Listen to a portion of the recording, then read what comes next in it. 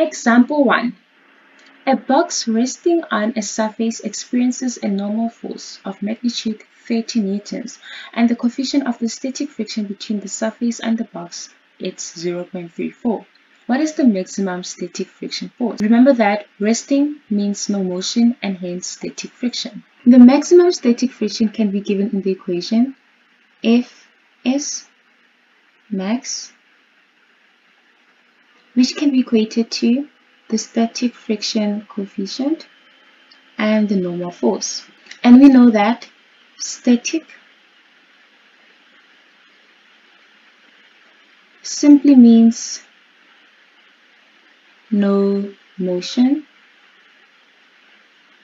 So we want the friction force due to no motion. We are given the coefficient to be 0.34 and the normal force to be 30 newtons.